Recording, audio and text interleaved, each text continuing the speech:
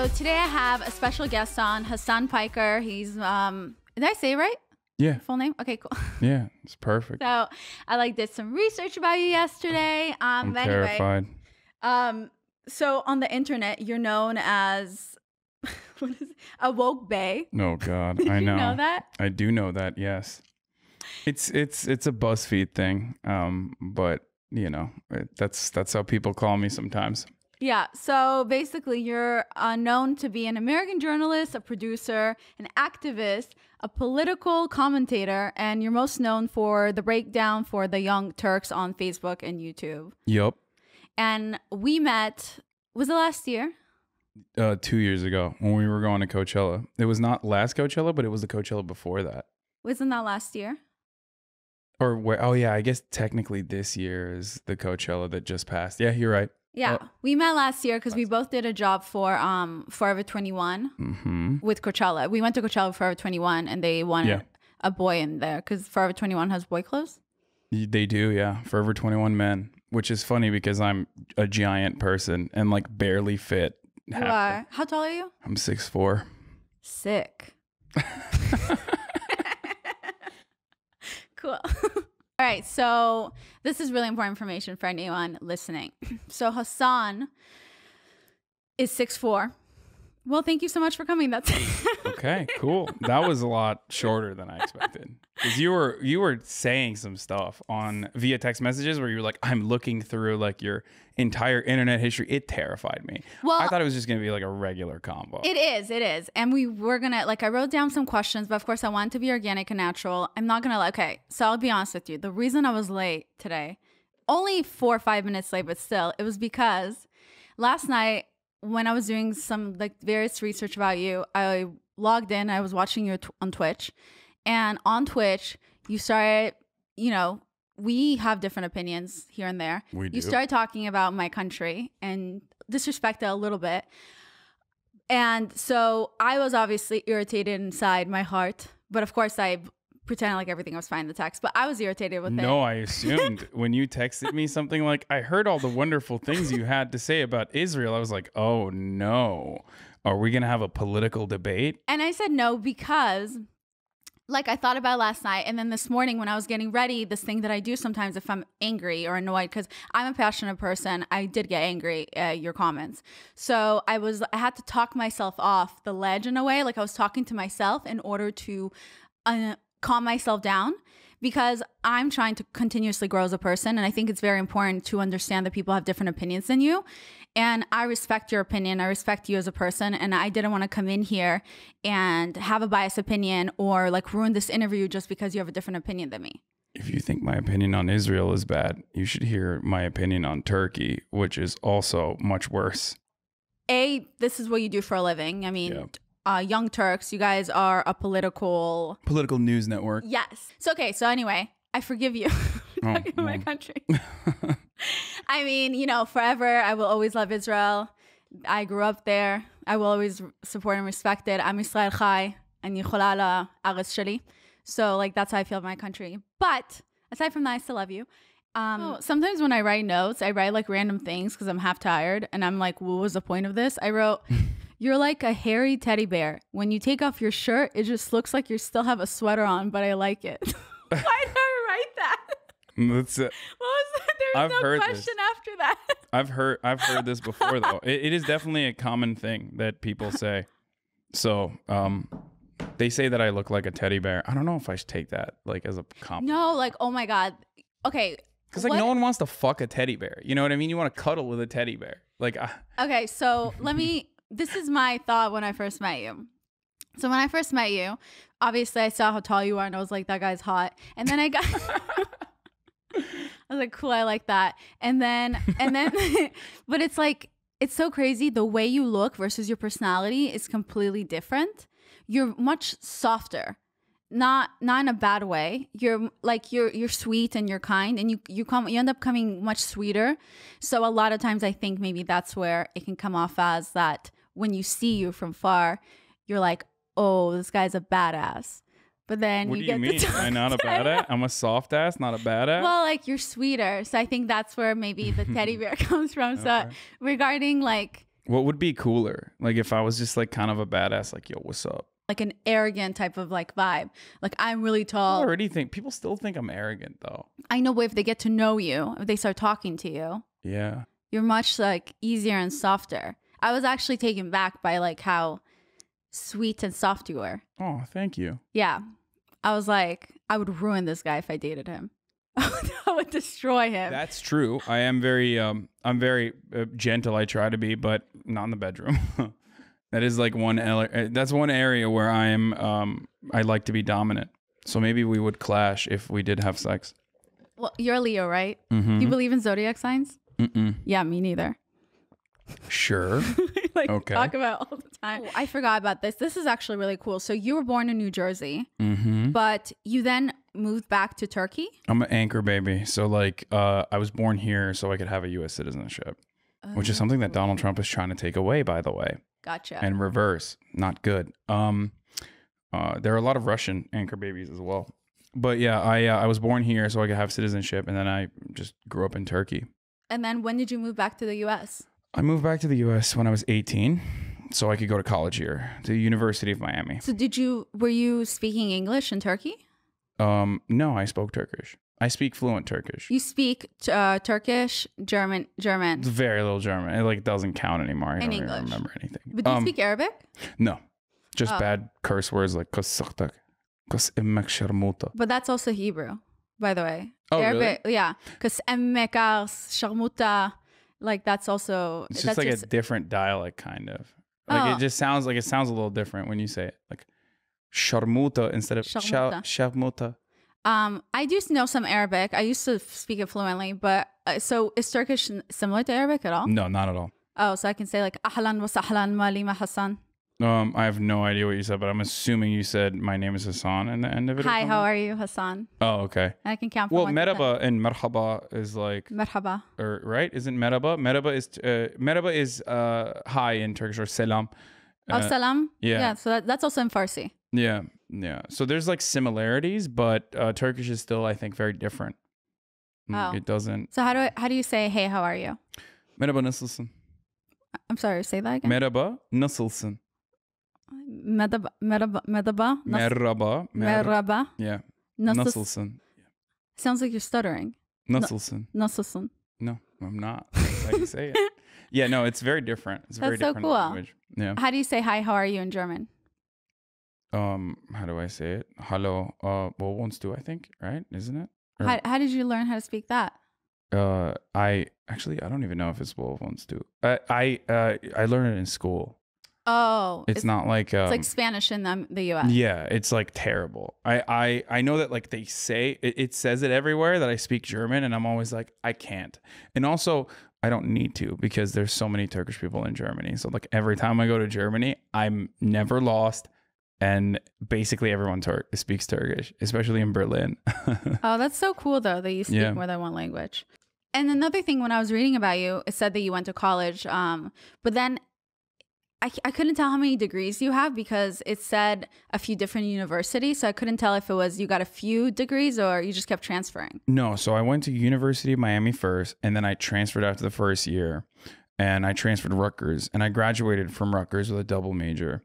So I got a comms degree on top of my political science degree, but I don't even mention it because like everyone laughs when you say communications degree, you know? Yeah. When a girl says I'm studying communication, it's like you're just waiting to get married.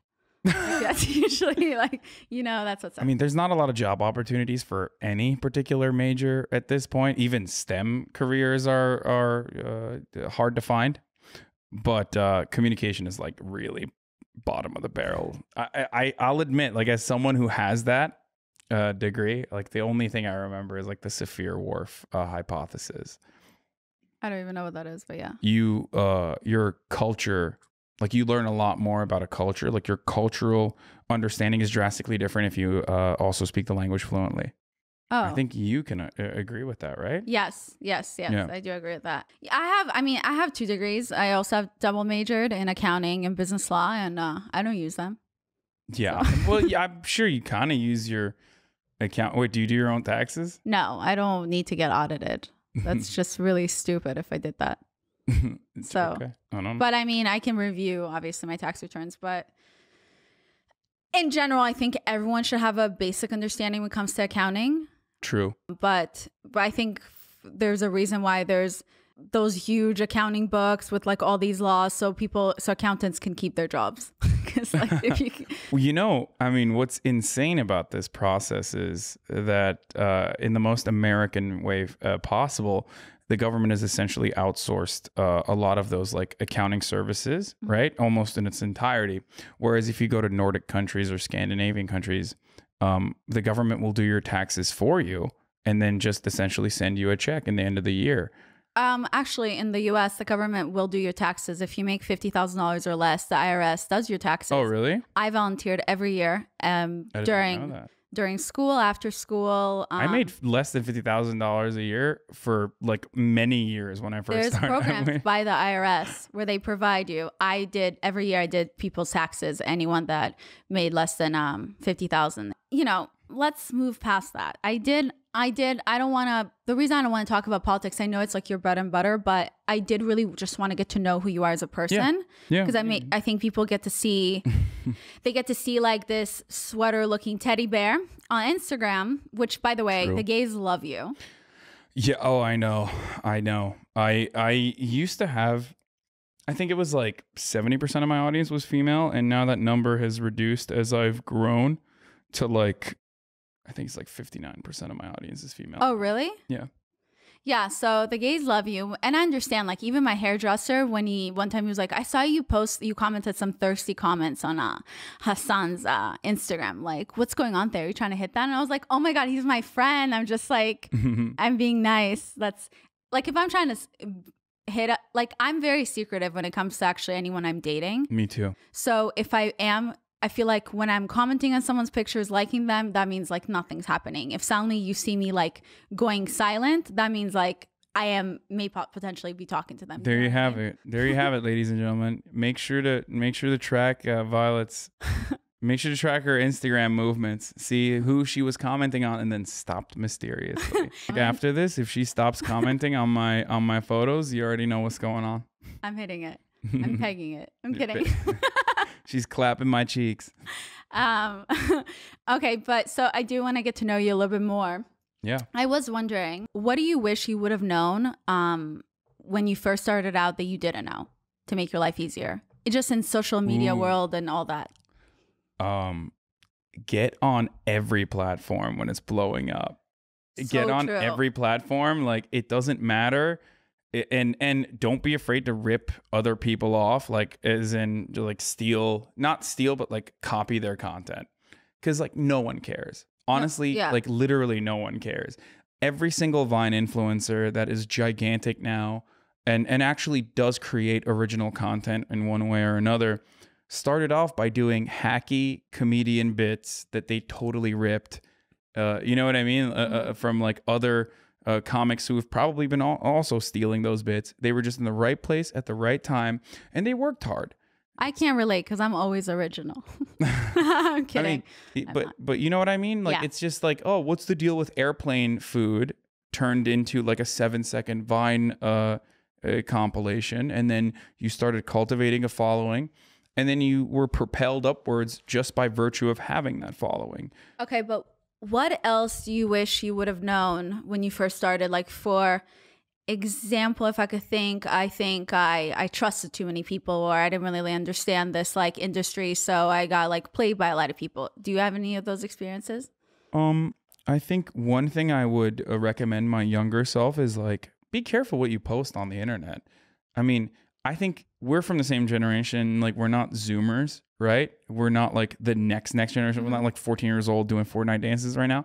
So they have a better understanding of like how permanent things are on the internet, which is why all the platforms are like Snapchat and even Instagram have like stories that delete itself, right, or are hard to find after a certain amount of time has passed.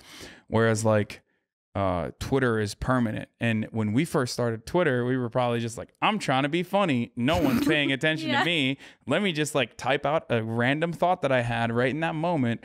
And I feel like that will come back and bite you in the ass. Have you ever gone through your Twitter and deleted things from like years ago? So, oh, of course. I had like bad tweets and stuff, but not like nothing terrible. But it was just like Kirsten Gillibrand can get it. It was like a politician from I think she's running for president now. Stuff like that people were like, oh, I can't believe how like this supposed woke bae is writing these things. And the people who were doing that were like literal Nazis because they're very good on the internet. The alt-right is like super powerful on the internet. And they have a bunch of fucking psycho kids that just like comb through everything. They do like, and they'll find like all the problematic stuff that you said and then weaponize that against you. Disingenuously, as though like what you're doing is the same as like advocating for like horrific things that they advocate for, like a white ethno state. You know? So what wait, I mean? that's the worst thing you wrote? That lady could get it? Yeah, things of that nature. It was just like Sarah Palin's hot, stuff like that. You know what I mean? Like, so you have to go back and delete it? Yeah, I highly recommend people do that anyway. Like, it's just because it's not, you're not that person. You know what I mean? Right. Like we're all dynamic, but the internet is not dynamic. It's like completely permanent. Like and it sucks so that you have to be careful with things that you say in a way like you are not who you were 4 years ago, 3 years ago, 2 years ago, even a week ago. Yeah. So that is, I wish people would accept the fact that we're all growing, but it also sucks the fact that these days it feels like you're not allowed to really say anything without offending someone, and that almost prevents you from being yourself. Yeah. I think a lot of that goes back to political inaction at the level of legislation, where people would just feel so powerless when it comes to like changing government that they just kind of hyper focus on like random people. Like, it's much harder to fight systemic racism at the legislative level than it is to be like, oh, well, that guy is problematic, so fuck you. Like, we're all gonna fucking out you as a bad person, when that guy just might be a dumbass. You know what I mean? Yeah. Or like the example I go back to so frequently is do you remember that girl that was wearing like a traditional Chinese dress to her prom? And then, yes. And then everyone was like, my culture's not your prom dress. And it turns out like the guy that fucking got super mad at her had said like way worse shit on the internet, because everyone has said fucking terrible shit on the internet. Now, this isn't to justify that like, it's a really tricky situation, because there are people who know this and use this to justify their bad behavior now. And that's fucked up. If you are like a bad person now, or if you advocate for terrible things right now and you've said awful things in the past, you haven't changed your perception. You haven't changed your perspective. Wait, but do you agree that now if the girl is white, she shouldn't wear that type of dress? Did you agree with that? No, I think it's fucking preposterous. But then again, I think you and I have a different perspective on this because we are international. Like our perspective is more globalist, I guess. And I'm a fucking globalist. Like, I think it's ridiculous when people are like, oh, you can't appropriate that culture. Now, there are certain parts of appropriation that is more understandable. Right. But to be like, you can't wear a traditional Chinese dress if you're white is, I hate it. This is like one of the things that I fucking argue against on the left all the time. And people like want to cancel me, or they say I'm an asshole for having this perspective, or that I'm privileged or whatever. And it's frustrating. Okay. My next question is, what inspires you? Ooh, what inspires me? I don't know. I think it's momentum. Like my personality is like, I just love forward momentum. Like, I can't stop. I can't be stagnant ever. So it's not inspiration per se. It's more so just like a state of being for me. Mm-hmm. Does that make sense? Somewhat, yeah. Like, I don't really if look like someone's like on shrooms right now or like high listening to this, they'll be like, yeah, man, same. I mean, it's just how I am. I guess maybe it's not even an inspiration, but like, I guess my insecurities is what inspire me as well. Not inspire me, but like push me towards. What are some of your insecurities? Just everything. Oh my God. I think everyone's really insecure and they just like kind of hide it. It's just all a matter of like how well you can hide it. Now, obviously there is like people who are comfortable with themselves, but my insecurities probably be like, I don't know, I feel like I don't know enough. I'm so stupid. Like, I hate that. I feel like I don't communicate my ideas well enough. It's all just about like the areas that I'm interested in and how far I haven't gone yet. Like all of the goals that I haven't been able to accomplish. Very hard to lose weight all the time, constantly struggle with that. That sucks because I used to be fat when I was growing up. So I have body dysmorphia. So I'm always like, oh my God, I'm so fat all the time. What else? Those are like the main ones I would say. So, by the way, thank you so much for sharing. That made me like you so much more. Just by you sharing this, I love that. Because everything you just said, like we all experience that. But if you look at some of your insecurities, what's a big insecurity that you had that you feel like you've been able to overcome it? And I would love, maybe it can help other people.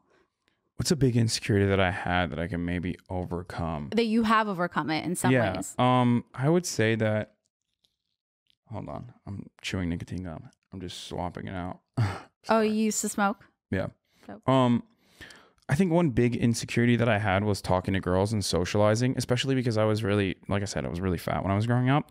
That was a huge problem for me. And the only way I was able to overcome it was literally hard work and perseverance. Like every single thing that I've ever accomplished in my life, from like losing 80 pounds in 1 year to getting to the point that I'm at, is all through just putting my head down, not listening to the negative comments, not listening to people in my life who were telling me like, you're not going to be able to accomplish this, just stop right now, and just putting in the work. And it literally is the same for even something as simple as talking to girls, where I was terrified. Like I was terrified of talking to girls because I just didn't want to be rejected. And I think that's something that everyone feels, right? Mm-hmm. And I just did it. I just forced myself to go out and talk to girls and get rejected over and over and over again until it was easier for me to communicate with the fairer sex.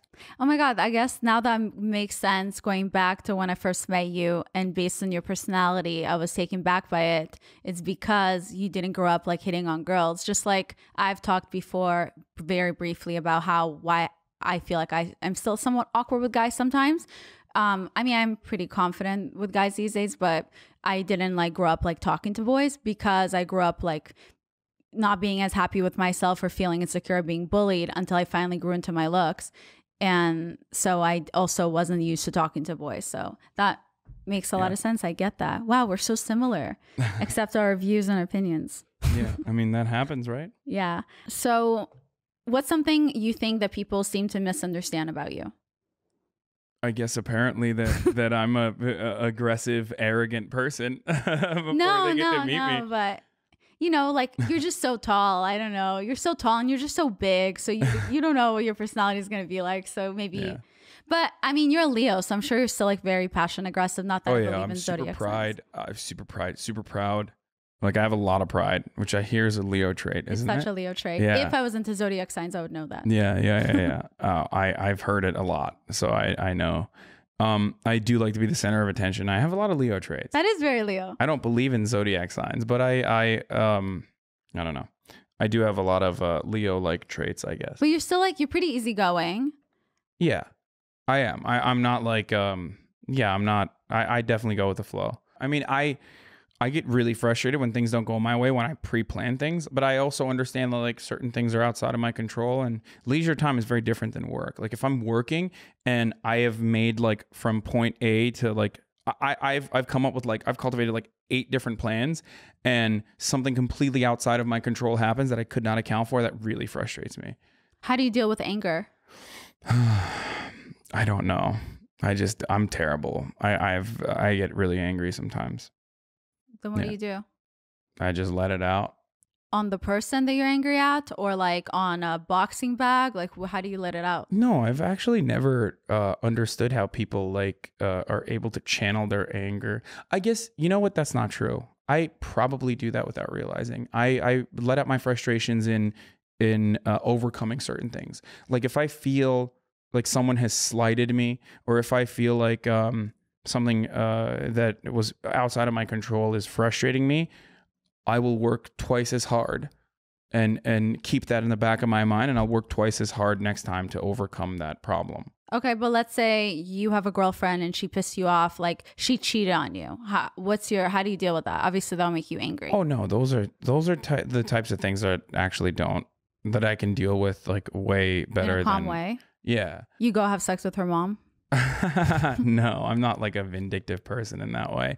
I think what I do in those instances is just really just move away from that, analyze the situation for what it is, understand that it's good that it probably happened, and it's never like I've never been cheated on, but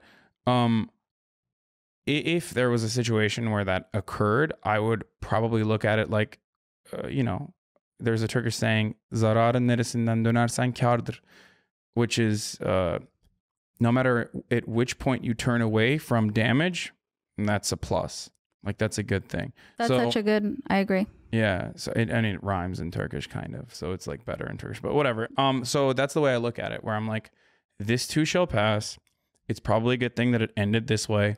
What if I were to go further into this relationship and then she did this? You know what I mean? Yeah. That would have been even more devastating. What if this happened after we got married and had children? That would be terrifying. So that's the way I look at it.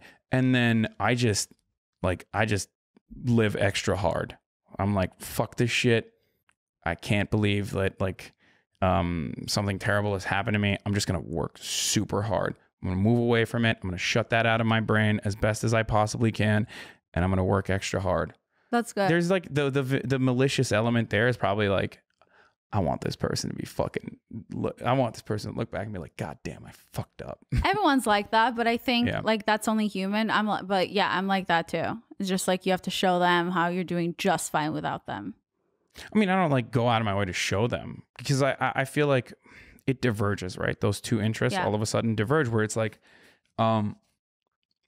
or converge, is that the right word? I think converge is the right word. I don't speak. Merge, whatever, merge. Those interests merge all of a sudden. Yeah. And like, while you might be motivated purely by animus, what you end up doing is like succeeding in other goals that you might have, and that's better off for you anyway.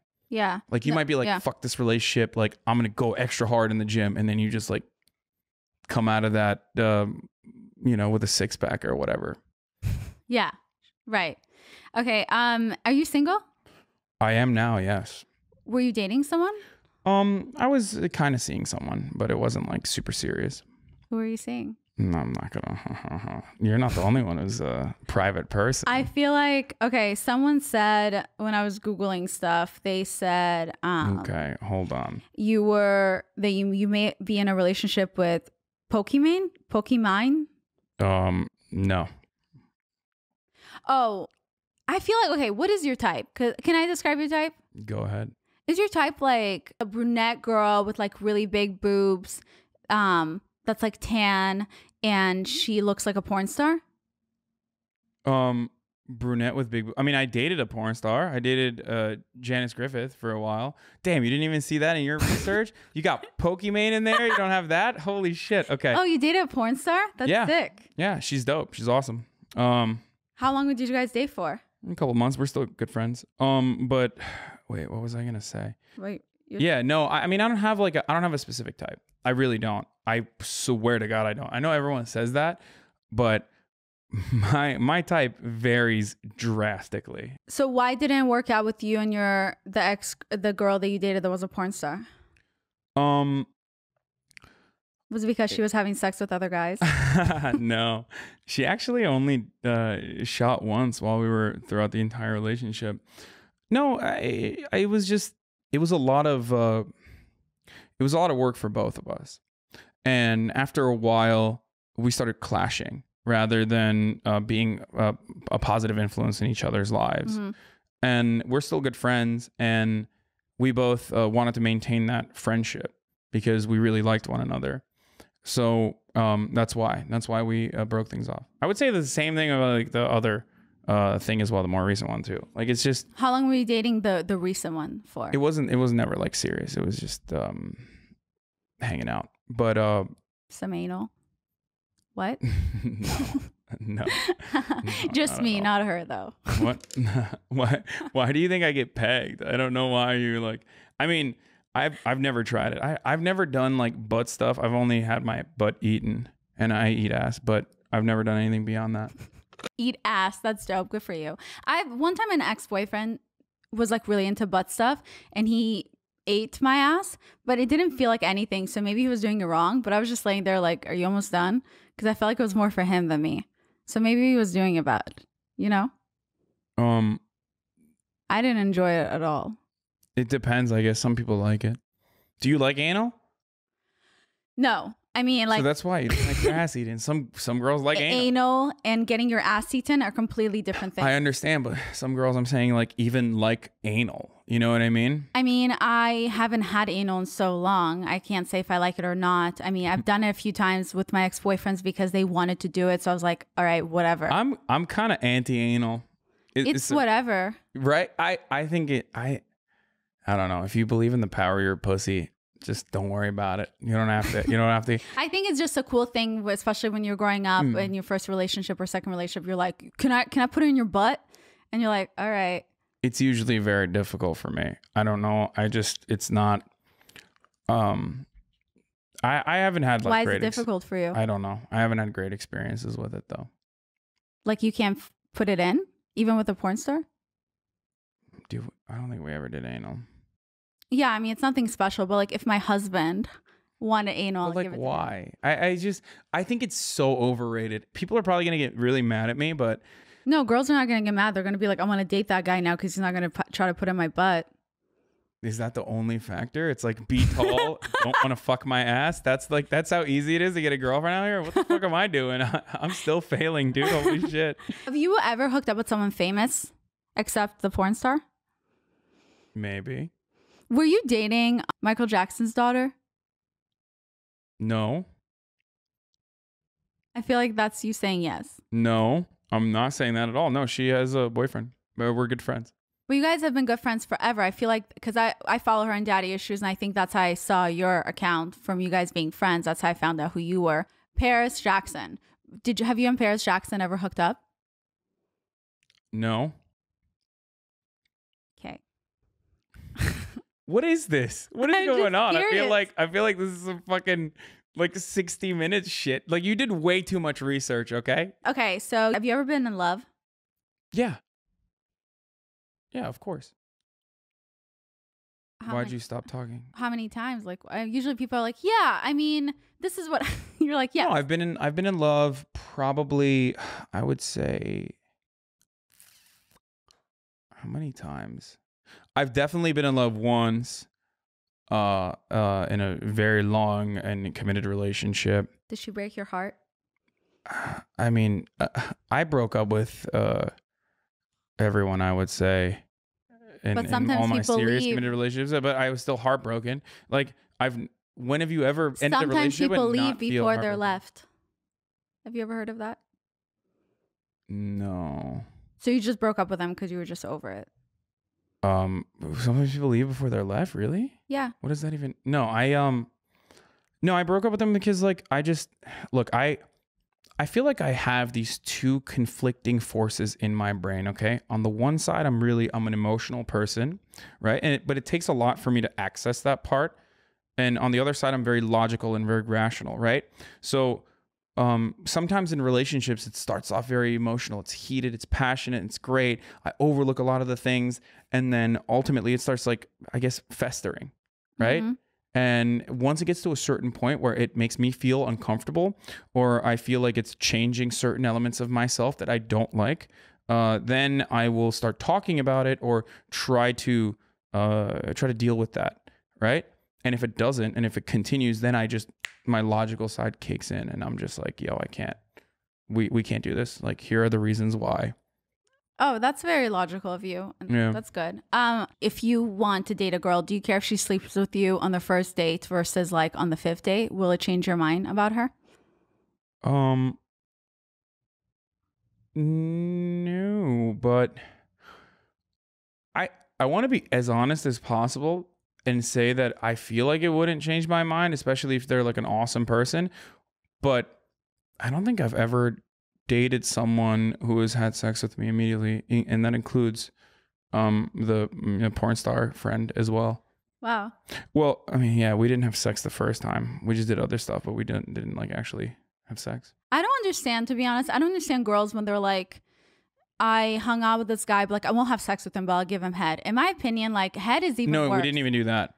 Because porn stars, contrary to popular opinion, are super duper duper safe. So they get tested quite regularly. They have like some of the most cutting edge testing in the industry, because otherwise everyone would have fucking STDs because they're having sex nonstop, right? So that the reason why we didn't hook up was because and do any of those things that you even mentioned, swap mucous membranes even, because that's how you can still contract an STI and STD. So that's why like she was really safe. That's good. Yeah.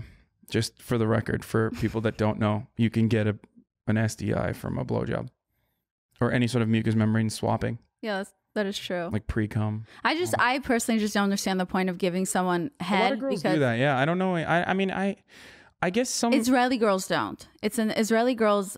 It's a thing where if you talk to anyone that's ever dated an Israeli girl, it just doesn't make sense. I'd rather just not hook up with you. And then if we're ready to hook up, I'll have sex with you, because I'm not benefiting from just sucking your dick. Like it just doesn't, I don't get it. Very transactional. So I think for some girls, I think it just is different. In my experience, like everyone has a different perspective on this, but some girls feel like it's not as I guess personal, or it's not as like crazy. I feel like it's worse.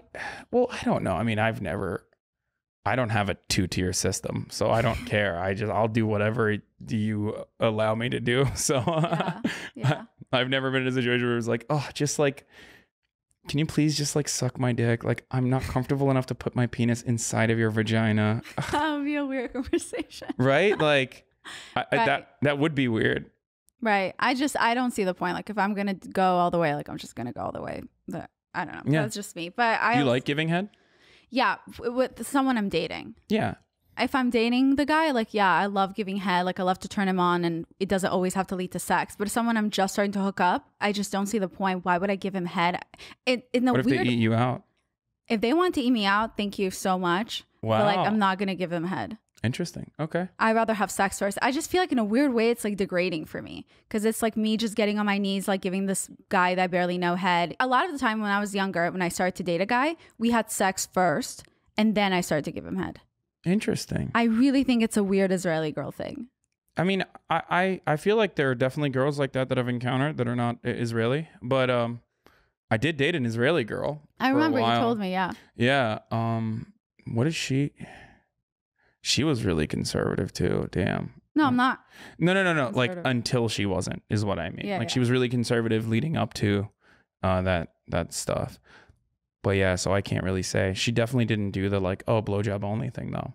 From a guy's perspective, this is like so different. Or just like, we don't give a shit. Like we'll take anything, dude. But I wish I could be. The guys are like, anything. Oh, can I put my finger in your vagina? Like that's fine. I'll just take whatever I can. This is great. I don't know. Like I haven't even like. I've talked about it before, and I'm still sticking to the same thing. I haven't had a chance to date anyone this year. I've been so focused on work and like my house and changing things that I've been so out of it when it comes to dating. Like guys have taken me out when I was really bored, and I was like, okay, fine, but I wasn't attracted to any of them, and I haven't had sex with anyone. I haven't even kissed anyone since December of last year. Damn. So holy shit! At this point, I just forgot what it's like. Like I don't even remember. Damn. Okay. Do you not even have like a fuck buddy or something? Like I have friends, like I have girlfriends that I have exactly this sort of relationship with, where we're like they're great and it's awesome and the sex is really good and the sexual chemistry is great. Where like I know that as long as they don't have a relationship, as long as they're not like in a relationship or whatever, we could just like hook up when I don't know, when either of us wants it.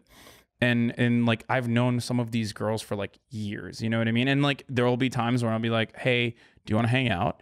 And they'll be like, no, I'm actually like I have a boyfriend now, you know? And and that's fine. Like I don't take it personally or whatever. But you don't have anything like that? You don't have like any people that you trust that you could just because everyone I've slept with was somebody that I was like going out with.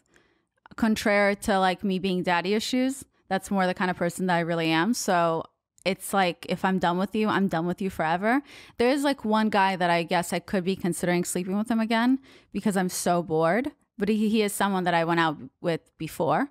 But I feel like that's like, yeah, what? That's way more difficult than what I'm talking about. You know I what know. I I don't mean? have like a fuck buddy. I wish I Because like did. you're gonna but- get back in a relationship with them then. Because like I can't, Yeah. like I can't hook up with my exes. Like I would like fall back in love. You know what I mean? I don't know how to not be with someone that I'm sleeping with. I wish I hadn't. I wish at this age I would have already like understood how to do that. But like, and as cool as I can pretend to be, like it would bother me if he was sleeping with other people if I'm sleeping with you. Like I don't want you then sleeping with other people. Ooh, do you find yourself to be like kind of possessive in that way? Secretly. Like I won't show it. Yeah, no. I mean, I get it. I'm kind of that way too. I think a lot of people are, but I'm not. I'm certainly not like Not possessive, like don't go out, don't do this. Like I want you to go out, have fun, like without me, I'm good. But like as long as you don't disrespect me. Yeah, yeah. So you would never do an open relationship? No, would you? Yeah, I mean, I dated a porn star, so Yeah, but it was her job. Like she wasn't technically, she was making money. She wasn't enjoying it. It's her job. This is, I mean, she was enjoying it. You can, like, porn stars can enjoy it. It's right. But it wasn't like the same as like having sex with someone that you love and care for. Yeah. Do you like, when do you see yourself wanting to get married? Ooh, that's a tough one. I really don't know. I probably like 35, 36, which is like kind of fucking creeping on me. Like I'm 20, I'm going to be 28 in a month. And Oh shit. yeah. And yeah, when I was younger, when I was like 25, I guess I just was like, oh, 35 is like a decade. But now I'm realizing that like I'm going to be 30 before I know it. And yeah. I don't have like, I mean, I have experience in relationships. Like I know how to be a really good boyfriend and stuff, but that was my big fear when I was younger, is like, what if I just don't learn how to coexist with a person that I care for and get too comfortable in my own personal space? And then before I know it, I'm like 40 years old and alone, and I just can't, I don't have like the mental fortitude to be able to live with someone. And that like was terrifying for me always. I think that's like a normal fear a lot of people have. I definitely have that fear. I just like the other day I tweeted about how I don't understand, just because two people are married, why the minute you get married, why you're forced to then share a room with your partner. I just feel like that's a little suffocating, and I just feel like that's more of a bad thing than a good thing, because I do believe in like so when I make comments like that, that does scare me. It makes me feel like, am I not ready for something next? But I personally feel like I am. Well, I also think the traditional concept of like the traditional concept of marriage only works if there is a traditional gender hierarchy. And now that traditional gender hierarchy is completely broken, women are in the workplace. Women can be the primary breadwinners. It's not just about like popping out babies and taking care of the family in that way. They're no longer like the caretakers. They can be the breadwinners as well. We can no longer have that traditional concept. Like I legitimately believe this. There's a reason why arranged marriages are more successful than like the Western marriages where you like find someone you love and then like get married to them, which has a much higher rate of divorce.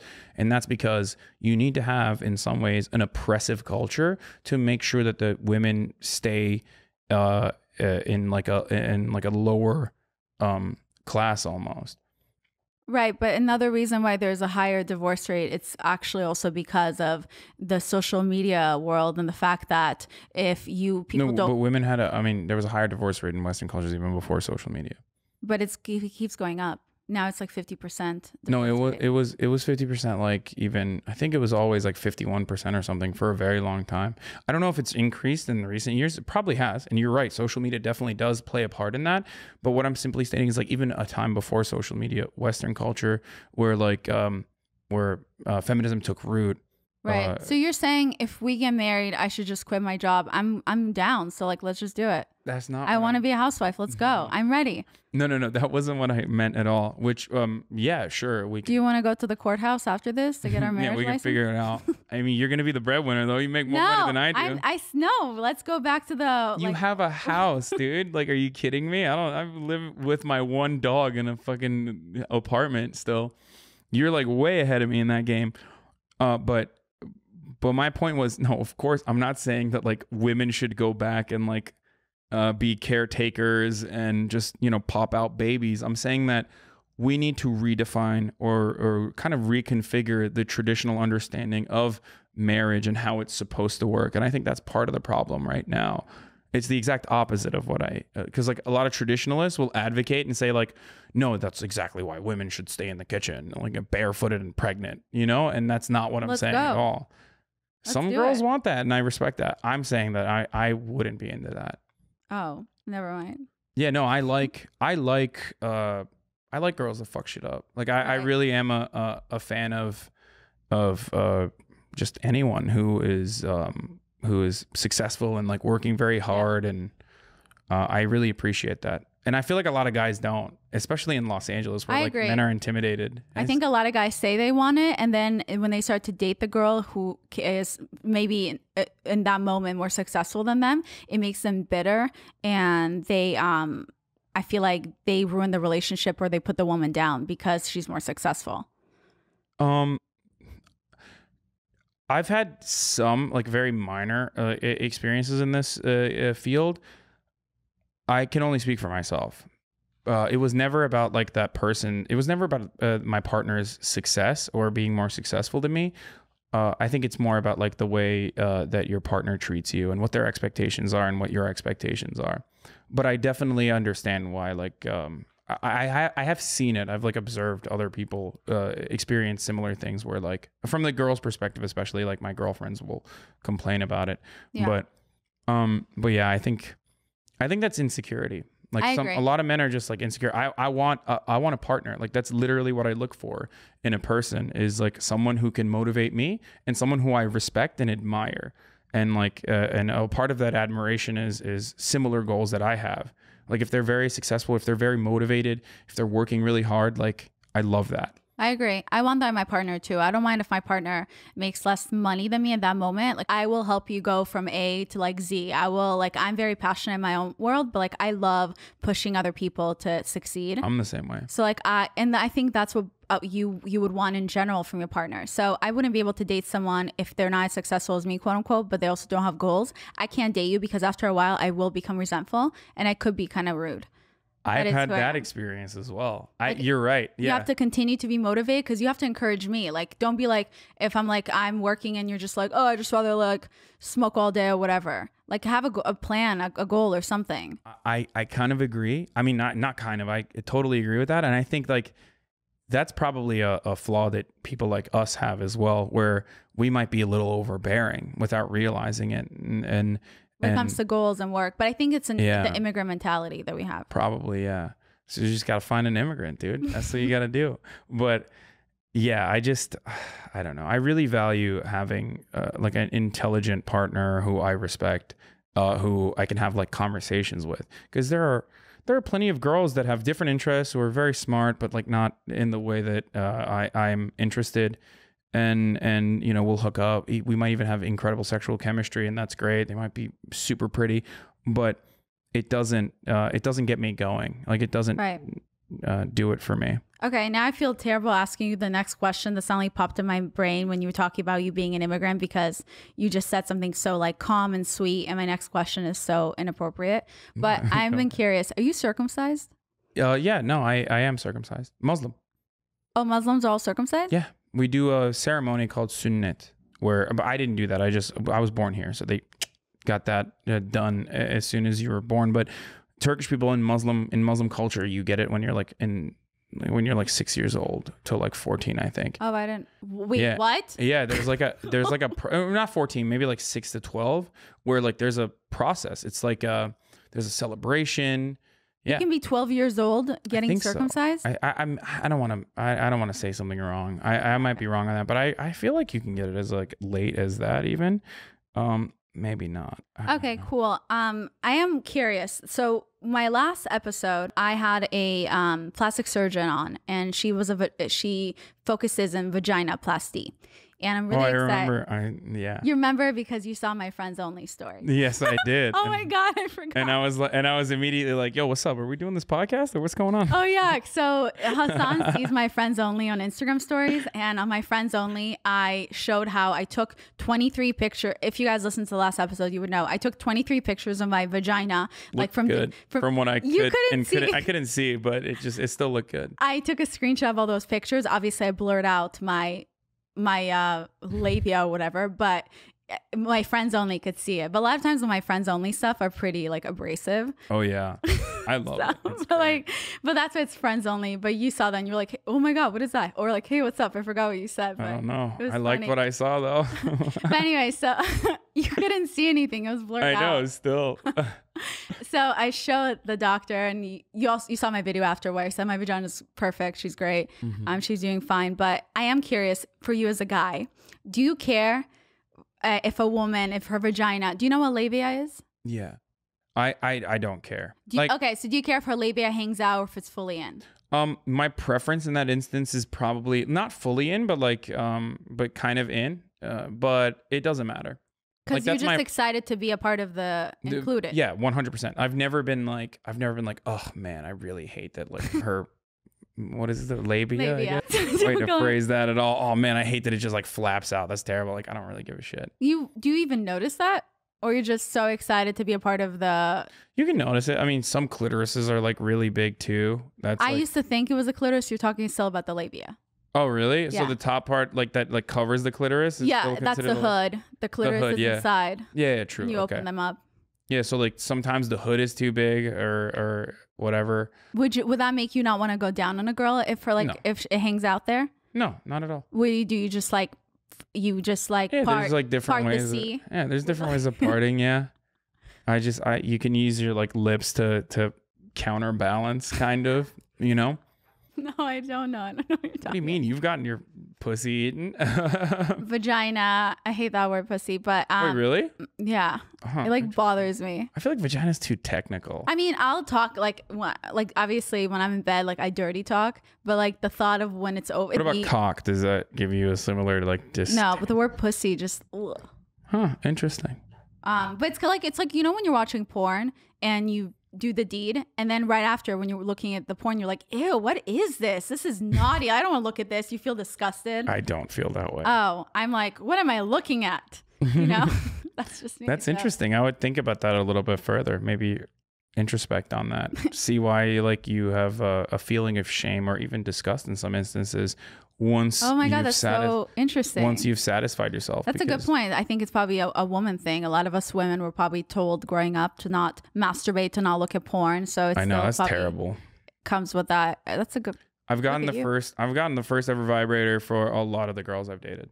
My god, but you keep giving them new ones, right? It's not like the same one. Yeah. I mean, I have like a personal one. I have like a cock ring and another vibrator and stuff. But I mean, you use in every girl you hook up with? Clean it. And honestly, when I've heard guys say that before, and I find that so disgusting. Like, no, let's go. Some people do buy a new vibrator. Some people do, but like I gift people vibrators too. Yeah. So that's good to know. So you like sex toys in the bedroom? I'm a perpetual pleaser. So for me, that's very important. That means I'm still very dominant, but I also want to make sure that the other person is having a good time. And I feel like a lot of the things that you literally just mentioned, as far as like people feeling insecure about their sexuality or people being socially conditioned to feel insecure about their sexuality, is precisely why a lot of women don't even have an orgasm when they're having sex, which is fucking awful. Wait, women can have orgasms? Yeah. What? I thought that was a myth. Yeah. So that's the reason why I mean, I don't mind using sex toys and stuff. That's because good. Like it gives you such a significant upper hand. For all the guys that are listening to this, like honestly, it just, because I've heard from so many dudes that that feel so, and they'll never admit that this is an insecurity, but so many dudes would be like, oh, I could just get the job done with my dick. It's like, no, dude, no. Like, you don't even understand how a vagina works, you dumbass. When you say that, like, it's so obvious that, like, you don't even understand how a vagina works. Some girls can come that way. I don't like it when a guy's like, they feel competitive with the vibrator, or they get annoyed. And you're like, dude, like, do you not care if I orgasm? Yeah, come on. We're on the same team, dog. Like, this is just like, this is like being able to, it's like using a different engine in your Formula One car, you know? Yeah. Everyone else is like driving the stock models, and you somehow got nitrous boost or some shit. Yeah. Just do it. It's a good idea. Yeah, one of the last guys I was dating, he is like not as dominant in the bedroom, so I don't like to be dominant in the bedroom. Like I'm tired, you know. Anyway, so he also doesn't care to like use toys, and that pisses me off. And he always wants me to be on top, and I'm like you know, I don't like that. and I'm just like, someone kill me. I did not exercise enough for this. I don't like cowgirl that much. I love missionary. Me too. I think a lot of girls love missionary too. Like they just like. I want to look sexy on top for 2 minutes, and then to be honest, I'm exhausted, and all I'm thinking, like all girls think in their head, like, oh my god, how much longer? Like I can't do this. Well, I mean, I still dominate from the if even in the cowgirl position. Oh, that's good. Yeah. Yeah. Cool. I work out, man. That's the point. I work out too, but it's just exhausting. Yeah, I guess it's worth it though. To be on top? Oh, for you. For me, it's worth it. Yeah. And yeah, you're right. Some guys, I feel like before when I've tried to use one of my toys and I'm sleeping with someone and they like they try to pretend like they're cool with it, but then they don't like, as I'm trying to use the vibrator, they put their whole body like over me, so I can't actually use it. Like I have to move the vibrator. Or they might not know how to use the vibrator, because it is not easy to just like have sex with a vibrator if you've never done it before. So that might literally be the reason. They might not be like trying to purposely stop you from using it. They might just put their body weight without realizing. But and then it's just like vibrating on my stomach. Yeah. But like a vibrator can actually be good for the girl and for the guy. Guys don't realize that, but like if you in certain positions, if you're using the vibrator, you can like the vibrator can also be used like on the guy's balls at the same time. So it's really like all around fun times. Yeah, I mean, like I said, I have a cock ring. But those, I feel like I've had that with my first boyfriend. And I feel like they do nothing. They're not as powerful as like the better vibrators for sure, and it depends on what you have. Like I have an actual one, not like a fucking. Oh, I thought like the one. $5 one. No. Because that one, like, where's it supposed to go? I have a legit cock ring that you can use as a vibrator if you wanted to. It's good though. It's good because it's like supposed to cut circulation off and keep your. Wow, we are really talking about penises. Okay, yeah, no, it's supposed to cut circulation off and make you harder. The cock ring? Yeah. Okay. It does. I'm going to Google those. Yeah. I mean, I guess what's the point for me to Google it? Well, maybe with the other dude that you were contemplating getting in a relationship again.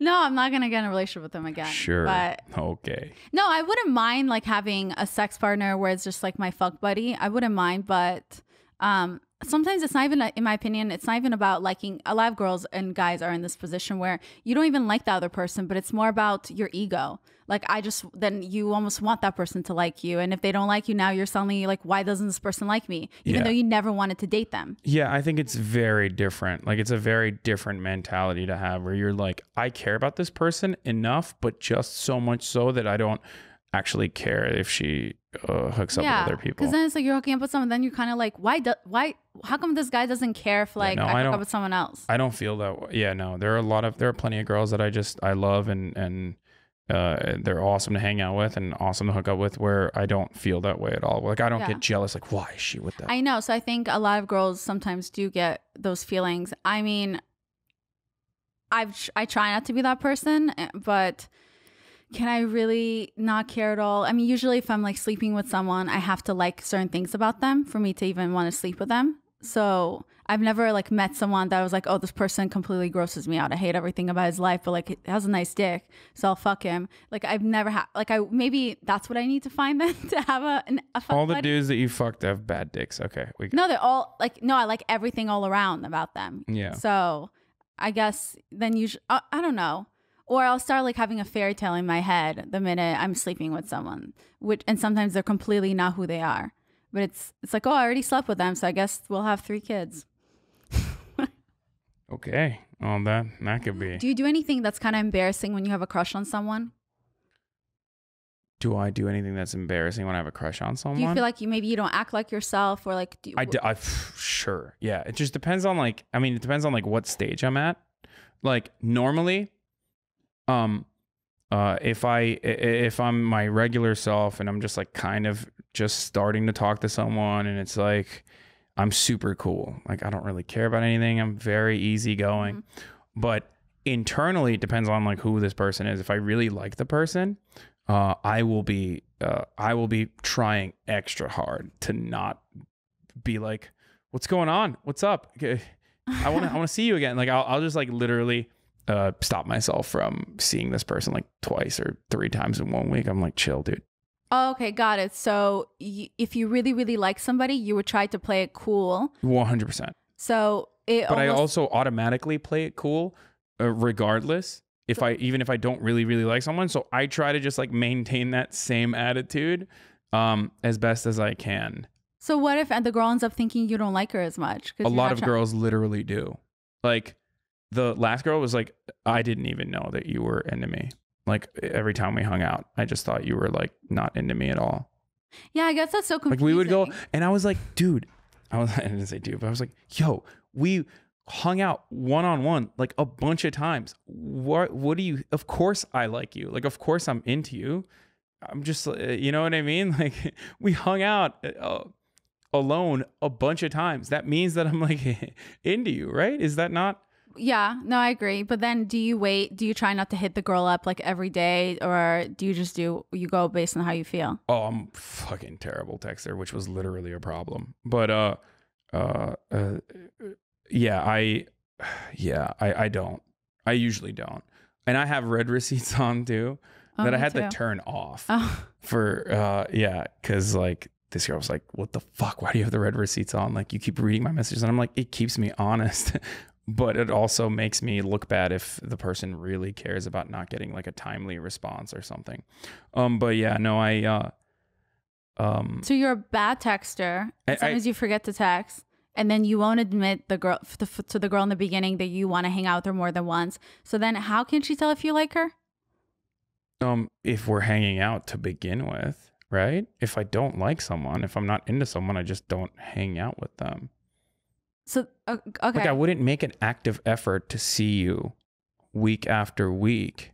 But I can see how to some girls it may seem like, oh, he hung out with me a few days ago. I don't hear from him at all. And now he's like, hey, you want to hang out? It sounds like I had nothing else going on. So do you want to hang out? But like, why? Why would I just like hang out with someone randomly? You know what I mean? I have plenty of friends like and other girls that I could be hanging out with. But I want to hang out with you. I have very limited free time to begin with. And I think, this is good. This is good to hear another perspective on this because like, this is definitely like an ongoing issue with me where it's like, I feel like I don't show affection well enough. I don't think these are like all the things that I've been thinking about because it's fresh in my mind. But, yeah, like I think I'm not very communicative with my feelings towards the other person. Like it really takes a lot for me to start getting like maybe vulnerable, but then even then, words of affirmation is not something I'm good at. Do you think it has to do with how you're raised? Because I feel like I'm very similar to that, and I've been working on that, and I do think it's because I'm my Don't you culture. feel like it's disingenuous? Like it just feels like kind of weird saying it. The last guy I dated, he from the minute we started talking, he was literally, hey babe, baby this, babe that. And never. It irritated me because I felt like it wasn't real. Like I felt like baby. Oh, like dude. we just met, we just started talking, and you're already calling me babe and baby. Like it felt disingenuous. And I'm not like that. And then when we stopped talking, he started dating a new girl, and they called each other babe and baby within the start. And I told my mom, I was like, Mom, like, do you think that's something wrong with me because it's so hard for me to show emotion so out quickly? Here throwing the baby card for everybody. Like what? No. Yeah. No, that's. Yeah. But she said that obviously means he's doing that with everyone. That's not personable in any type of way. Then don't take it personally. Yeah, but do you think that there is ever a point in a relationship where you will start using like nicknames? Oh, I don't think I've ever like. Randomly, maybe. I guess there is in some I've used, but yeah, I don't know. I just like, but words of affirmation are just like not even that. It's not even like nicknames or anything like that. But maybe do you show? I mean, like literally saying like, oh my God, I really miss you. Like I don't say that stuff too frequently, even if I do miss them. And I feel like it's just like kind of weird to say that. I don't want to be like. Do you think it's because it's a fear of rejection? That's in the beginning, sure, but after a certain while, I think it's just more like, it's more about feeling like you don't want to be overbearing. You know, I just never want to be overbearing. I can totally relate. Where do you think that those feelings are coming from? Um, Why do you think if someone likes you, why do you think that you would be overbearing to them? I think it's just personal preference because I don't want someone to be like constantly up my ass. You know what I mean? If someone told you they missed you, that would freak you out? Depends on who it is and what So stage. someone we're at. you're dating, you guys are in a good stage and you haven't seen each other for a few days. She's not like, hey, where are you? Why aren't you calling me? It's kind of like, hey, just thinking about you, miss you. Yeah, it depends on who it is. Yeah, but probably I would like it. Yeah, You would like I it. would like it. But yeah, you're right. I just don't know how to measure it appropriately. Probably that's probably the problem, and also because I'm not used to it. Like I'll never say something nice to you to your face, but I hype everyone up. Mhm. Like all of my friends, all the people that I truly admire, respect, like I'm constantly talking about how dope they are to other people on public platforms. I love everybody. I'm always like, this person is awesome. They're so brilliant. Look at all the things that they've done. Like, God, they're like literally an industry leader. Like, holy shit.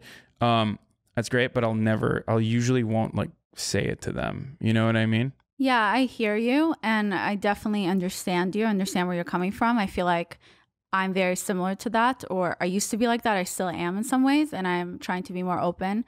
But do you feel like being that way prevents you from ever being vulnerable with people? I think being that way makes it harder for me to be vulnerable with people, especially in the early stages. And that's probably to protect myself. That's like probably what people do to just kind of build like a protective layer around themselves because no one wants to be hurt. No one wants to open up to someone and feel Right. like that person is taking advantage of you or they don't feel the same way about you that you do about them. So it's all a measurement usually. I feel like it's all like a give and take. So that's probably the reason. So I think it still stems from insecurity, really. I 100% agree with you. I think that is where it's coming from. But I mean, do you feel like do you ever see yourself wanting to change that for yourself, or you don't know? I mean, up until recently, up until this past one, like I didn't really consider it to be a problem because usually like I was usually the one who like drove the relationship in different ways. I mean, obviously like the big stuff, like define the relationship talks always led by the girl for sure. Oh, that's wild. Yeah, I just like kind of go Really? with the flow all the way up to that point. Oh, I need to start doing that then. It's never me. I just wait for the guy. Once it gets to a point, like it's never gotten to a point where I'm like, are we dating or are we not dating? Like, what's going on? It's usually always the girl. Right. Like, even if I don't do anything, even if I'm like literally exclusive with this person, I won't say it. Like, I'll never be like, we're going to be exclusive, right? Like, it's always a girl. But aside from that, it's usually me kind of like dictating the terms as best as possible, or because I'm usually the one that's like working, but this other person was like really busy as well. And in this instance, like it kind of felt like it was like a constant battle to win her affection or to show her that I do genuinely care about her. Oh, she kept feeling like you don't care, so you felt like you constantly had to prove that you do. Yeah, and then it would just like get undone. It felt like. I wonder what her zodiac sign was. Do you know? I don't. When was her birthday? No, I can't say. But You don't. Just June, July, August. I don't know. Anyway, so. Well, it seems like you guys communicated differently, and I think that sucks. But also, my mom told me this one thing that when I used to fight with my ex-boyfriend a lot, one of my longest relationship was like on and off for like 6-7 years. My mom, we had like the worst fights. We're both very passionate people. He was a Leo, and we were just like butt heads like crazy all the time, and we communicate very poorly. And my mom always said, like, Violetta, like you need to know that relationships are not meant to be this hard. Like with the right person, it's easy. Because she's like, if you think this is hard, marriage is much harder. So your relationship is meant to be your honeymoon, and your marriage is when you have like real issues. And that kind of stayed with me in my head. I mean, obviously I didn't learn from it, but like eventually I learned from it. And I do believe that. So I think in the beginning, a lot of times when you get with someone and you seem to have disagreements and it feels really hard and you're like, let me fight for this. Like we're not opening our eyes to be like, oh shit, wait, I think this is just the wrong person for me. I don't know. I think that like, that might actually, don't you worry that that might stop you from getting involved with people that you might actually learn to coexist with, especially if you like end up loving that person or developing like really strong feelings for them. For me, it's more like if I truly enjoy spending time with them, if I really, really like them, if I don't know, if I have, like, if we just click in a good way, I mean, certain issues I will always overlook. Right. Or I will work to fix it through But I communication. think we should not overlook, because, for example, you and this girl, she kept telling you what's wrong. You kept saying, okay. And I just couldn't. Both sides didn't fix what was wrong. Either she should have stopped complaining because she should have just accepted you for who you are, because this is where the package you came from in the beginning. But she pretended that it wasn't happening and then it continued. And then you not changing. And then you guys stay in the relationship together. Both sides are not changing. That's why it failed. Yeah, I think it was just compromise. Like, I always felt like I was compromising and trying to do better.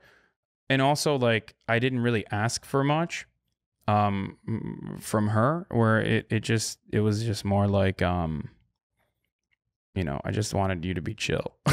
Right?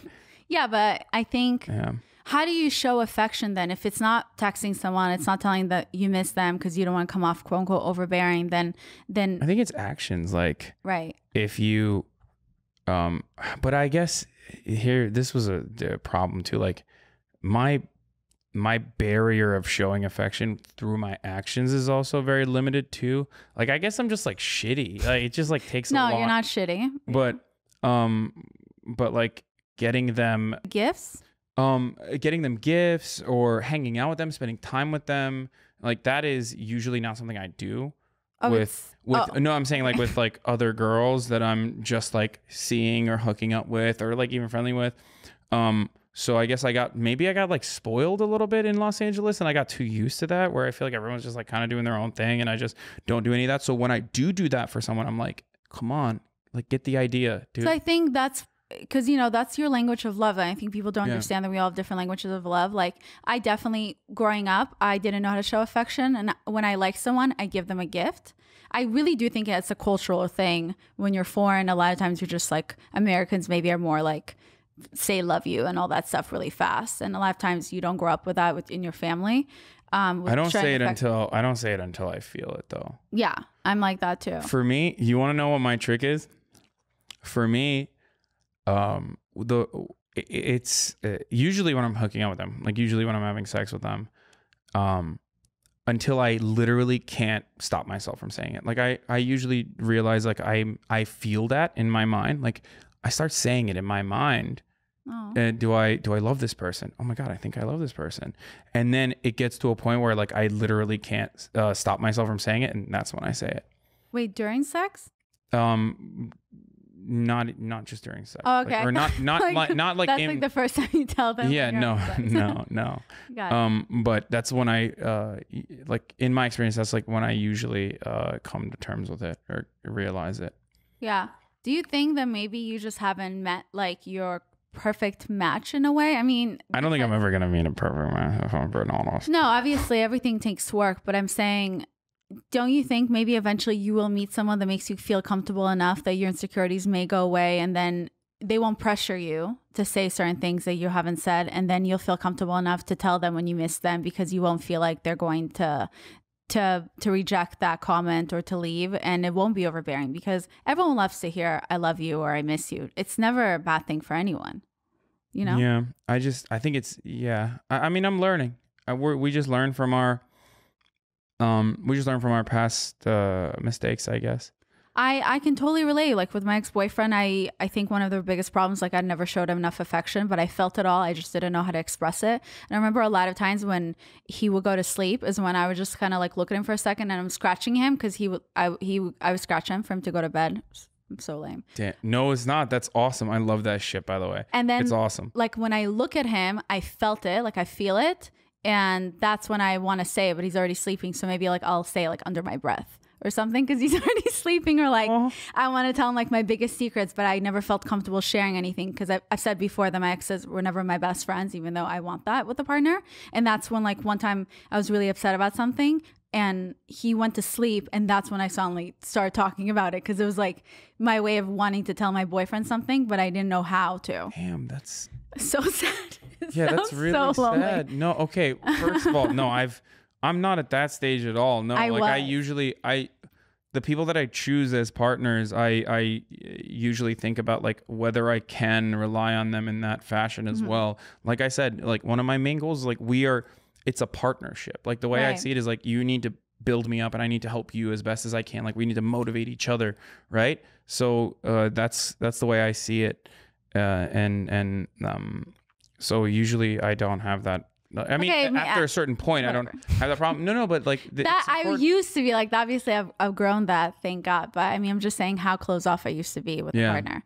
But yeah, like you said it yourself, you're growing, and I don't know what happened with your last person or whatever, but if it's meant to be, it'll be. But it seems like you guys communicated differently, and it seems like it was never resolved. But I think maybe she needed things that you couldn't offer her, and vice versa. So you need to find someone that can probably is confident enough that when you're going out with them that they don't need to hear the I miss you every 2 seconds, that they're not worried that you don't care about them, and that if they don't hear from you for a whole day. You know what I'm saying? Yeah.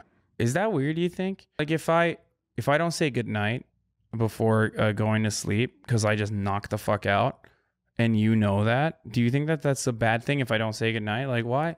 Because that was like a big thing. I don't think it's a bad thing, but I've also outgrown who I used to be. I was more insecure with my ex-boyfriend, and then he cheated on me a million times. Then with the next guys I dated, there were a lot of things that I cared about because I was holding on to being cheated on, and then I projected those insecurities on the next guys.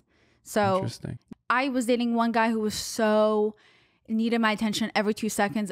I felt it was too overbearing for me, to the point that if by 11 a.m. if I didn't text him or call him, he would be like, I was texting you and I still didn't hear from you. It's like, what? And I've said this before. You can't force someone to say goodnight to you. You can't force someone to love you. You can't force someone to like you. You can't force someone to hang out with you. The more you try to force yourself onto people, the more you're going to push them away. And people don't get that. The more he would say that shit to me, that I didn't hit him up before 11 a.m. and he was testing me, the more it pushed me away. And I always said, like, just because you don't hear from me doesn't mean I'm not thinking about you. A lot of times I think about you all day, but I don't want to come off of overbearing, and B, I'm busy, but I'm thinking about you. And I'll hit you up when I will. For a girl to get upset if you don't say good night every night, for me, it's silly. But if that's what she needs to feel safe, then as her partner, you need to also respect her feelings. And if you want to be with this person, you know that this little thing is what's going to keep your relationship together, then why not help her feel safe? I know. I just always, you know what it is? I thought it was like stupid. Like I thought it was so insignificant, you know? I understand. But to her, it wasn't. Yeah, no, for sure. 100%. And it was like hard.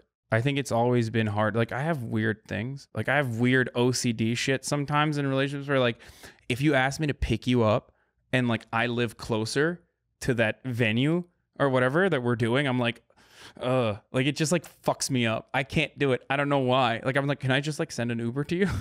Right. You know, and I know it's weird, and I know it's probably not like too much of an ask, but I get that way. Like, and it just fucking eats at me. It's like it irritates me because I'm like, why can't we be efficient right now?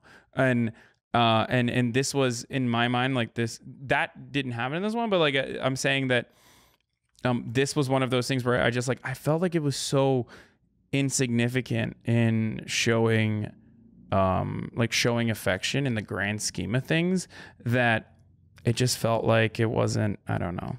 It wasn't that big of a deal. But I think to her, it probably was more than just a good night. It meant like that you cared, even though you felt that's so silly. I care about you in so many other ways. I'm showing it. Who gives a shit about a text? But to her, it meant something else. That's what you guys, as much as you communicated emotionally, you guys seem like you have a large miscommunication at what you wanted, what you needed from one another. Yeah. So you can love a person, but a lot of times liking or loving a person is just not enough. Yeah. You're right. I mean, that's why it's like, it didn't work out. But, Yeah, I think the other reason also is just like my workload is fucking nuts. So I think that was like part Yeah, of the everyone reason. says that, but No. Like literally, if I walked you through my day, you would understand. Like right now, I sectioned off like a big part of my day to be able to do this, but like the things that I had to work around or the things I had to move around are still significant. Like I literally stream for 6 to 8 hours every day on Twitch, which is why it's like difficult. And I think a lot of people don't understand that, you know what I right. mean? And I mean, anyone you're dating, you would want them to respect and to understand it. So I can Yeah. see also how that can be frustrating if someone thinks it's like a joke or it's silly to them. Yeah, that's literally what it is. Like, despite the fact that I make money off this platform, despite the fact that like I want to move into this platform like full time and like do this as a job, like, I feel like for a lot of people who are unaware, they could be like, well, what the fuck? You're just like in front of a camera in your own house. You don't have to do this. Like, why are you spending so much time doing this when you could be spending it with me? Is like kind of the mentality that I think some people can have. And it's not good. So it sounds like you already just having this conversation with me. There's certain things for you that are non-negotiable that maybe you need to realize they're non-negotiable. And in the beginning, when you get with someone, you should kind of let them know. And so they're aware of how important certain things are. Just how she never explained to you how important the good night text was to her.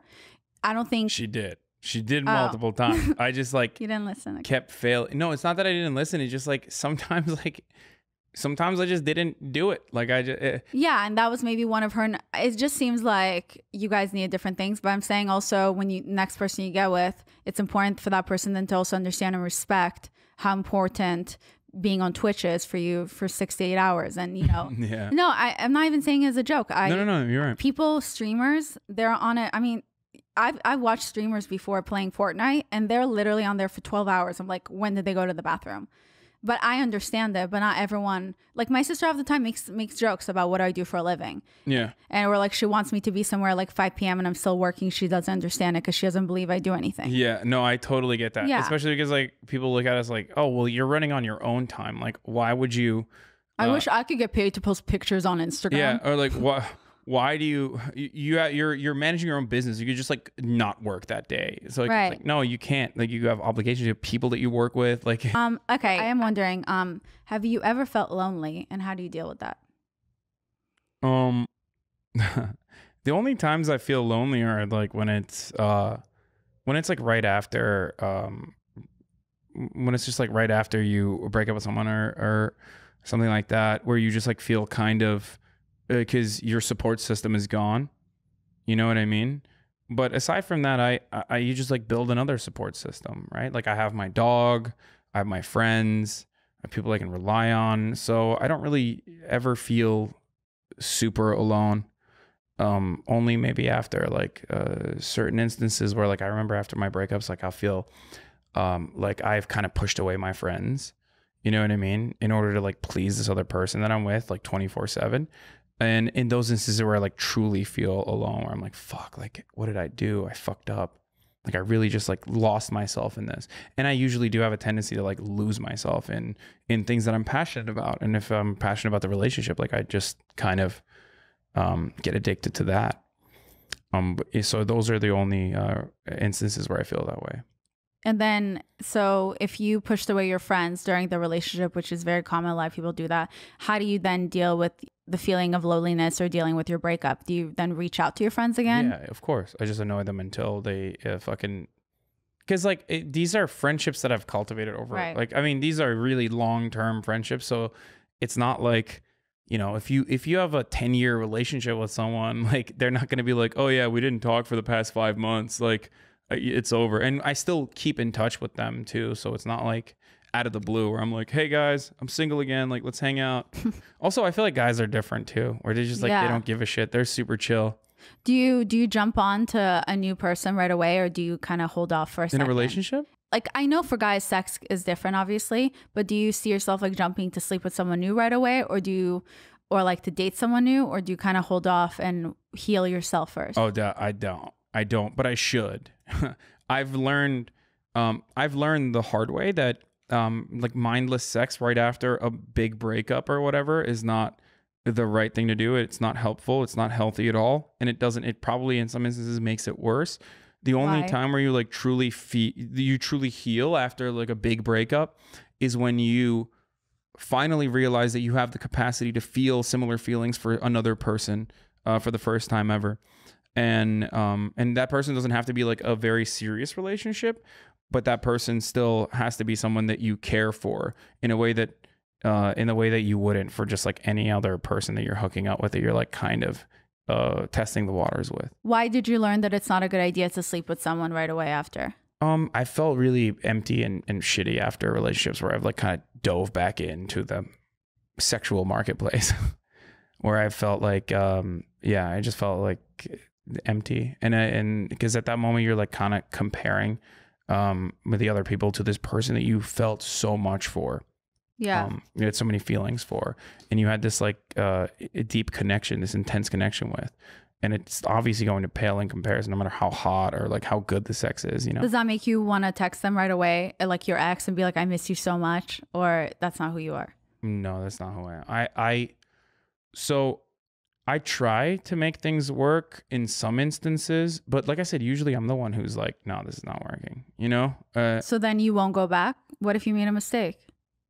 No. I usually weigh the pros and cons quite like almost professionally, Wow, precisely, okay. where I look at like pros and cons. And by the way, not just from a personal perspective, but from the perspective of the other person as well, because I care about this person, and I will look at it and say like, am I a burden to this person? Do we bring out the best in one another?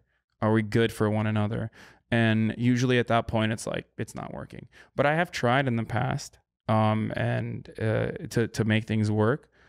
And yeah, no, I don't. So once you break up, it's done forever. Yeah, I'll do everything in my power to just like not, I'll want to text them like really bad, but I won't do it. I want to look at that's another advice I can give to people. Don't fucking look at these people's Instagrams. True. Don't look at these don't look at these people's like Twitter, Instagram. Don't fucking think about them at all. It's really difficult, and it's a tremendous amount of work that you need to do, because it's like you get that fucking hit of like whatever that feeling is. I don't know if it's like so true. oxytocin or whatever, where you're like, oh, I got it, I saw it, now I know what she's doing. Like, yeah. And it's terrible. It's so bad for you, and it only makes it harder and worsens the process of finally moving on. Yeah. But I mean, the healing process is still the same, especially if you feel for this person. I feel like I've changed the way I heal over things. I kind of get over things really fast. Yeah. But I also don't think I've ever, like anyone I've dated the past year or two has been someone that I was like in love with. So. Yeah, I think that's the big difference. Like, it depends on how much you feel for them, or like at what stage or when this happened, or how much you like, or how much you like dated them, I guess, for how long. I mean, I've been already thinking about it and stuff, because I think eventually I'm ready to get more serious. And I think maybe the past, like last year when I was dating, I was drawn more to people I knew I wasn't going to end up with. So it's kind of like you go out with someone knowing it's going to end. And I don't know why people do that. I'm definitely researching to better understand myself, but definitely something I think I was doing, maybe it is to avoid getting hurt or whatever. But this isn't about me. This isn't my therapy session. All good. No, I mean, this is good. This is like we're I feel like I'm revealing too much. You know what I mean? What? I don't know if that's like not at all. I mean, I'm not like a very private person. I'm on my Twitch all the time, so I'm like talking about all this stuff. Yeah, politics and my personal life too, quite frequently. But actually, that's not true. I usually don't talk extensively about like girls I'm seeing or whatever. Well, you weren't talking extensively about girls you were seeing, but I personally feel like I love to be able to connect with people emotionally. So the second you talked about your insecurities, right away I'm like, I feel like my eyes widen up, and I'm like, I'm now like, you got my focus. Like, I'm interested. Go on. I love when people are able to open up. That is such a beautiful thing, and I wish more people did it, especially boys. There's nothing wrong with that. It makes the person actually way more attractive. I don't know. I always feel like I mean, not in this instance, but like I feel like being vulnerable early on with someone can, I feel like ruin your, like it makes you look different in their eyes. Cause like the expectation I feel like early on in a relationship is that everything is perfect. So when it come across too strong, or you show like one of your insecurities or one of your vulnerabilities earlier in the relationship, when the other person is not doing that same thing, when they're trying as best as they can to be as like secure and confident as possible, there is this reconfiguration of power, I think, where they're like, oh, well, this person's like kind of, I mean, I guess this person's like really into me. I think honestly, that's all in your head. I see where you're coming from, but at the end of the day, if someone likes you, they're gonna like you, and they're not gonna judge you if you show emotions. Yeah, but what if you don't like yourself? Well, I agree. Very important. I don't. I'm saying that's why I'm saying it. Like I don't like myself, so I don't even believe when people are like, I like you. It's like a weird thing for me to condition myself to believing, because I'm like, I fucking don't like myself because I know myself. I'm like, I'm terrible. I could be so much better. I should be so much better. Well, that's really good that you're self-aware, because not everyone understands that they don't like themselves, and that's why they're pushing other people away when they're dating them. And it is hard to be in a relationship with someone when you don't like yourself. It is hard to understand, then why the fuck do you like me then? I don't get it. Yeah, I don't like me. Exactly. No, that's like, that's the main thing where I'm still there. I always feel that way. And that's insanely normal, and I've been there too. But I think the best way before you jump into another relationship again is to kind of figure out how to work on yourself, where you do get to a point where you do like yourself. Because when you get into a relationship, you can't expect other people to complete you or to tell you that you're great every 2 seconds. You have to feel that about yourself, obviously, you know? Yeah, I don't even want that though. I know. No, I'm like, I was like that as well. I get really uncomfortable when people say nice things to me, like people that I care about. Like if they say nice things in my face, I'm like, haha, oh, okay, thanks. Like, I don't know what the fuck that says about me, but I think it's because maybe you don't fully feel those things about yourself, but I think since you're so self-aware and you understand that, it's important for you then to work on yourself, where you can get to a place where you do like yourself and you do feel good things about yourself. So then when you do get with somebody and they say, hey, I think you're very lovable and you're so great, you don't get uncomfortable. You're like, I am fucking lovable. Like, I agree, you know? And there's nothing wrong with that type of confidence. Is not being egotistical or whatever. It's being able to love yourself. And I think the most successful relationships come from you loving yourself before you're able to love someone else.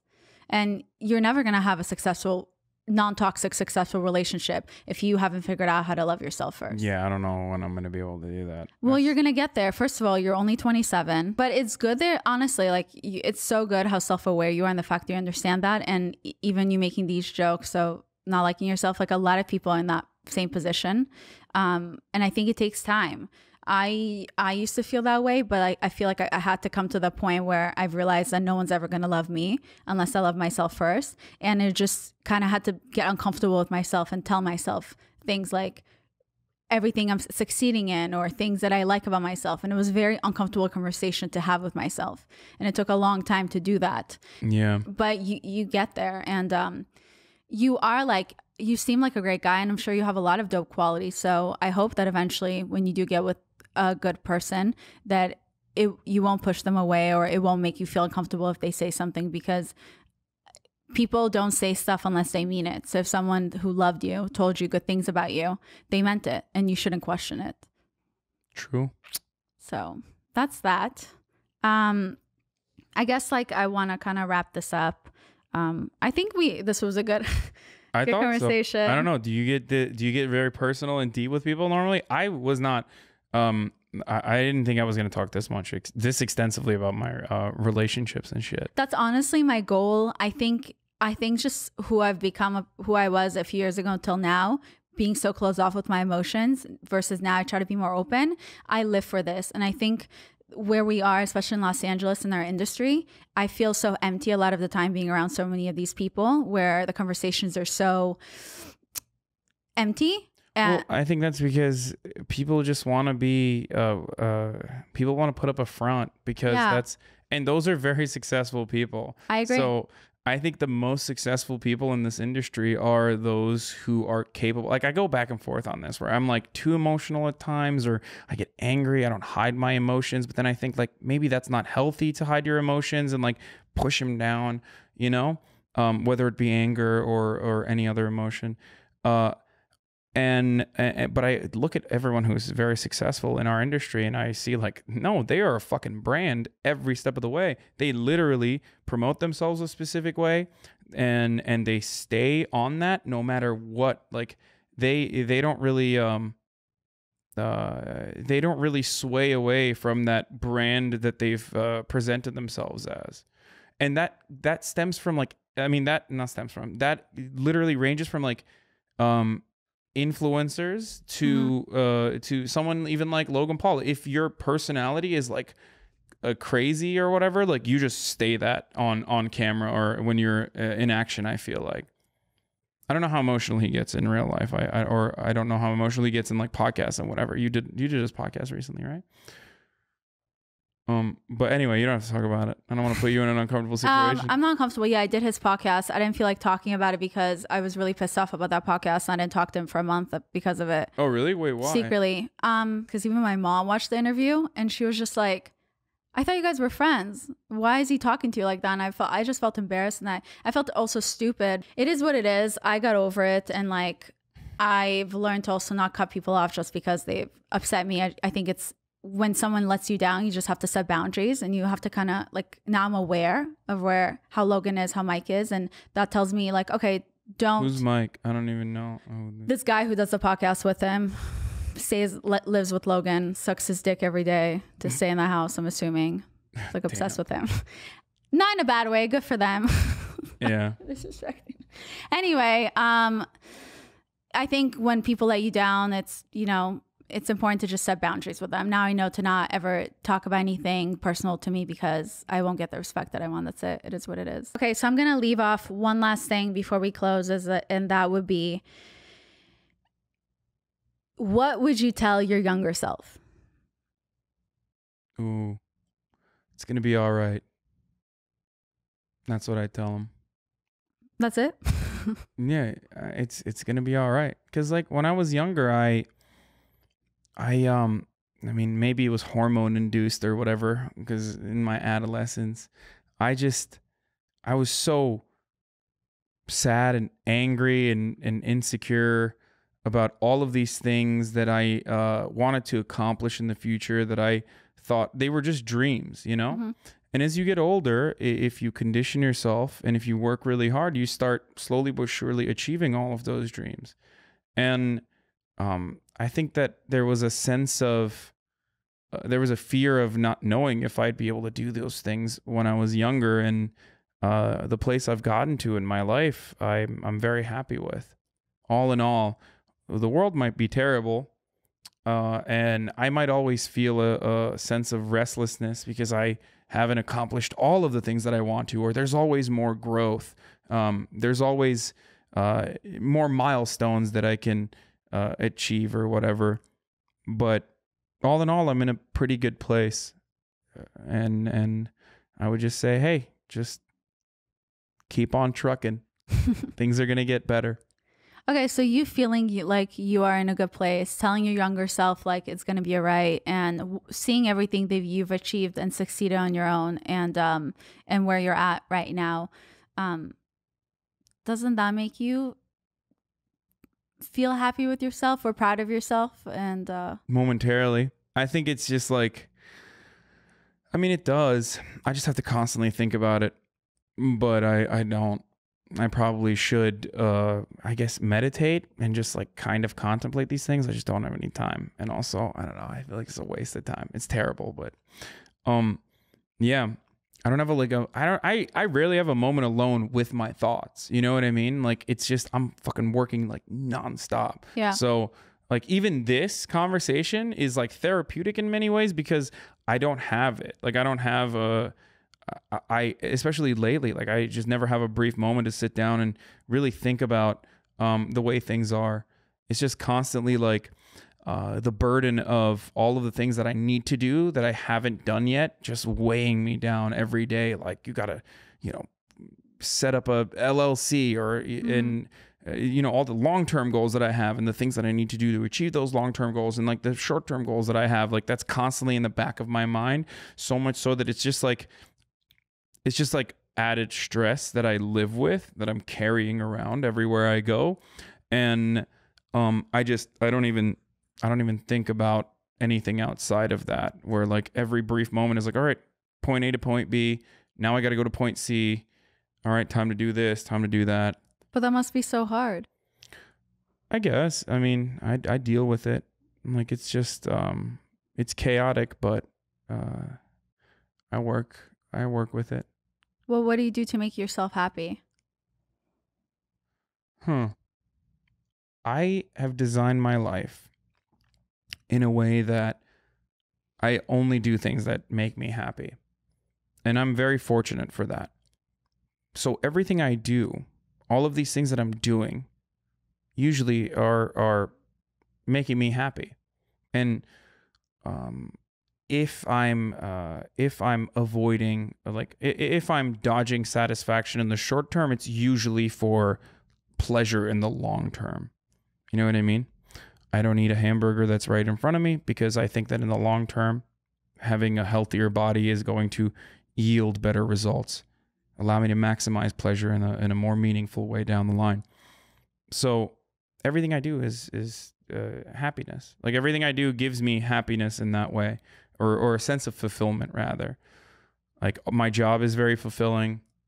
Accomplishing goals I set out for myself is very fulfilling, and seeing the impact that I have on people is very fulfilling and gives me happiness.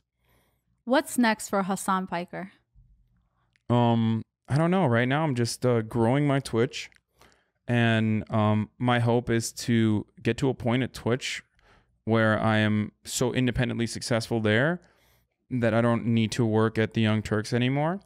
And then take that, and I said it like it's like 5,000 subs. Once I get to 5,000 subs on Twitch, I'll quit TYT and I'll start using the subscriber revenue that I generate from Twitch to fund my own YouTube videos, rather than just like the ones I do on the Young Turks, but like longer and more comprehensive on my own personal YouTube, and just like grow my other media platforms slowly but surely, and hire help to be able to do that as well. So that's the next goal. But then I also have to pursue more traditional media opportunities, because I used to do that a lot back in the day. And I just like kind of gave up on it because I was like really focused on Twitch, and I have to get back to that too. But that's what's next. That's good. Where can people find you? All my social media is different. My Instagram is Hasan D Piker. I just hit 300,000, which is not big, I know, but no, that's awesome. I saw you posted that one shirtless picture today. Yeah, I know. You commented under it, so you guys know we're not having sex. My Twitch is Hasanabi, HASANABI, and I'm live every day after usually around like 3 p.m. Pacific till all the way to like fucking 12. So it just depends on what kind of day it is. So if he's not texting you good night, just go on his Twitch account and you see these like streaming live, he's not cheating. Yeah, exactly. So on YouTube? On YouTube it's Hasan Piker. I don't even know what like the channel name is. My YouTube is like tiny. I think it's like 50,000 subscribers or something. That's a lot. And also Young Turks on YouTube. And the Young Turks Facebook. On YouTube, yeah. And the Young Turks on Facebook, yeah. The Breakdown on Facebook. Yeah, and Hasan ON on Twitter. Is there anything I didn't ask you that you wish I did? No, this was super comprehensive, perhaps too comprehensive. Oh, that makes me so happy to hear. That's good. For me, like it's just so important for me to like understand a person. Yeah. So I'm happy I got to understand you better. Thank you so much for coming on. And thank you guys for listening to another episode of Too Tired to Be Crazy. DM me, let me know your thoughts, and I'll see you guys next Thursday. Bye.